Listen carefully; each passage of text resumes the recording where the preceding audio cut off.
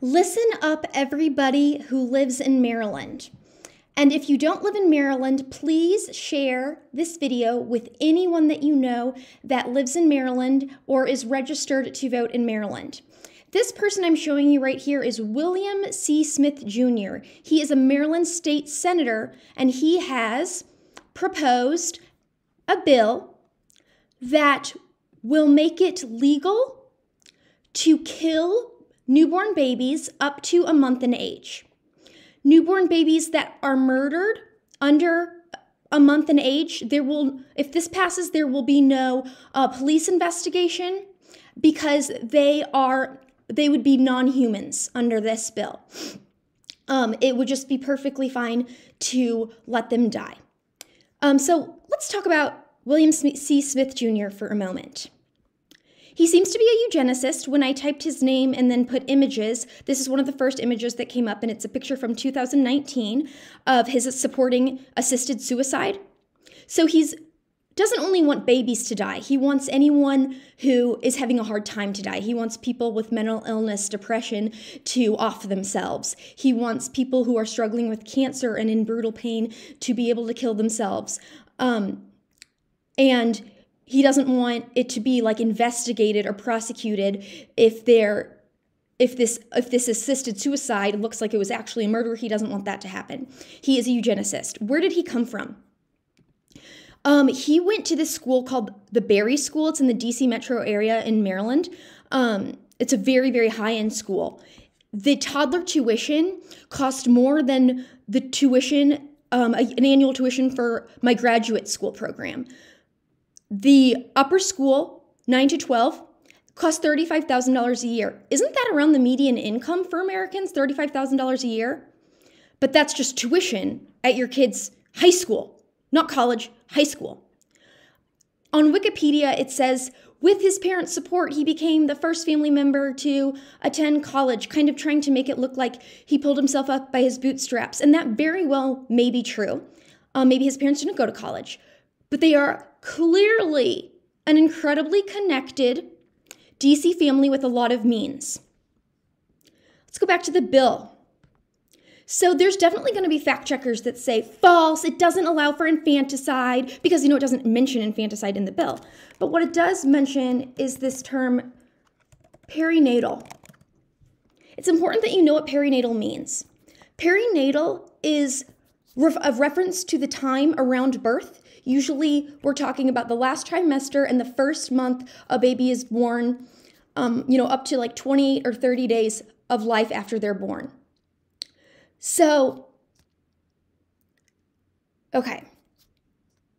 Nothing in this section shall be construed to confer personhood or any rights on the fetus.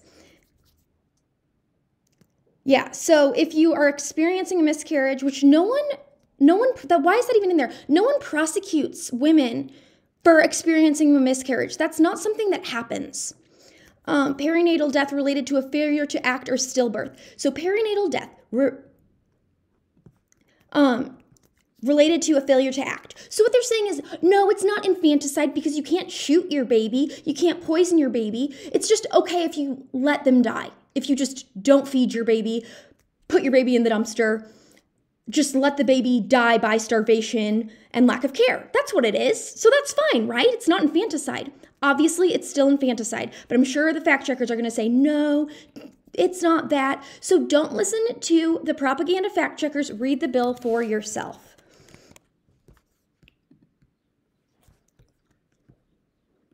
Yeah, and again,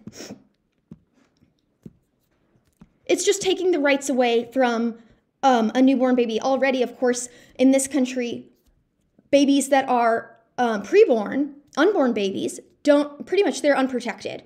You just hope you have a pro-life mom, hope you have a mom who doesn't want to kill you, and hope you have a mom that just isn't being propagandized to believe that you're not a human. This word fetus is mentioned 9 times throughout this bill. Okay. Fetus is just a stage of development. A human is fully human as a fetus. A human is fully human as an embryo, as a fetus, as an infant, as a toddler, as a child, as an adolescent, as an adult, as a senior citizen. A human is fully human through all stages of development. He or she has, referring to fetuses, he or she has their own DNA. A fetus is not part of a woman's body. They have a completely separate DNA than the mom. If a fetus were not a human, if the fetus were just part of the mom, then a pregnant woman who's pregnant with a boy baby would be partially male. But of course they're not. And in your heart, you know, everyone knows that abortion is wrong in their heart. Children are naturally pro-life.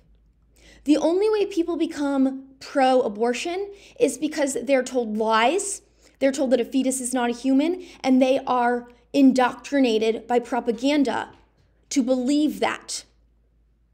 The people like William C. Smith Jr., who only want elites' kids to live, who only want wealthy kids to live, who doesn't want a vulnerable teenage mother with an unplanned pregnancy to consider her child to be fully human. These are the people promoting this idea and trying to brainwash people into believing that this is somehow about women's rights. Abortion has absolutely nothing to do with women's rights. I am a woman, and right now I am concerned for women's rights in the United States. We are experiencing some new forms of oppression due to transgender ideology. You know, Title IX was completely abolished essentially as soon as Biden took office. He's trying to make it that you just have to say that you're a woman and then you are given access to women's spaces that, you know, you could, if you're in prison, you know, the most vulnerable women in the United States, women in prison and women in domestic violence shelters, have no protection from male rapists who say that they're women just because they say so.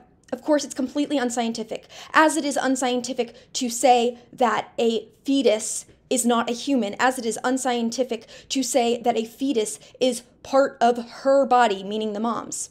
This is not scientific.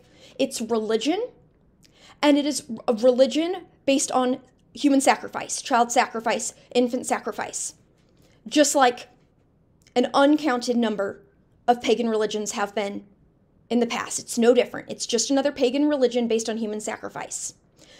Marylanders, am I saying that right? Are you Marylanders? Don't let this happen. Vote this guy out of office and vote anyone who votes in favor of Senate Bill 669 out of office. Let them know if they don't vote no, they're gone. Now, okay, Maryland, all our eyes are on you. Don't let this happen. Thank you so much for watching.